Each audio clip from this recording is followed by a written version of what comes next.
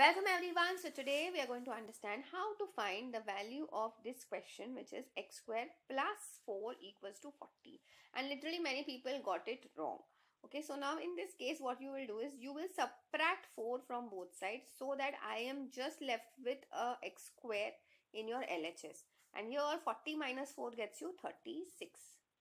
Okay, now since we want to find the value of x, we need to take square root on both sides.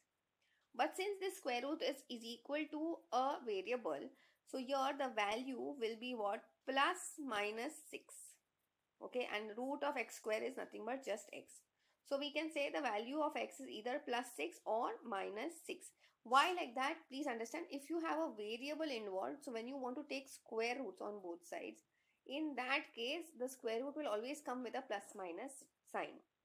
So let's put the value of x as plus 6 over here. So 6 square plus 4 gets you what? 36 plus 4, that gets you 40. That is correct. Similarly, minus 6 square plus 4 gets you square of a negative number also gets you a positive value. So 36 plus 4, that also gets you 40. So here we can say the value of x is equals to plus minus 6 is absolutely correct for this particular question. That's it for today. I will see you in the next video.